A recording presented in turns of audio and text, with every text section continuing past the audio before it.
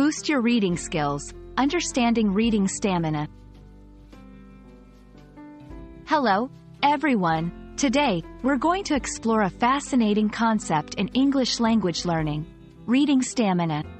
Whether you're a beginner or an advanced learner, understanding and building your reading stamina can significantly enhance your language skills.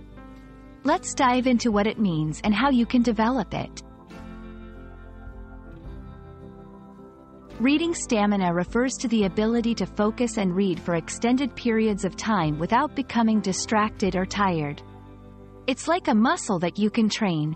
For language learners, this is crucial because it helps you absorb more information, understand complex texts, and enjoy reading in English more fully.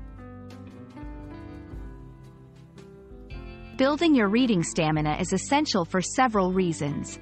Firstly, it improves comprehension and retention of information. Secondly, it enhances fluency in reading, making your learning process smoother. Lastly, it prepares you for real-life situations where prolonged reading is necessary, like academic studies or professional tasks. 1. Start small. Begin with short reading sessions and gradually increase the duration. 2. Choose interesting materials. Select texts that interest you to stay motivated. 3. Create a reading routine. Set aside a specific time each day for reading. 4. Minimize distractions. Find a quiet place where you won't be interrupted. 5.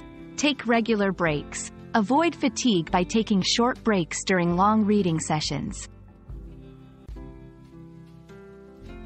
It's normal to face challenges like losing concentration or feeling tired.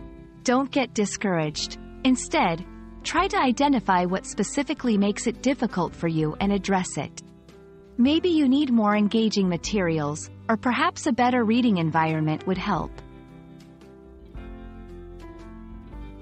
Building reading stamina is a journey, and every step you take brings you closer to fluency and confidence in your English reading skills.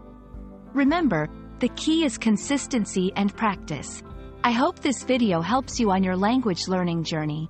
Keep reading, and see how your skills improve over time. Happy learning, and see you in the next video.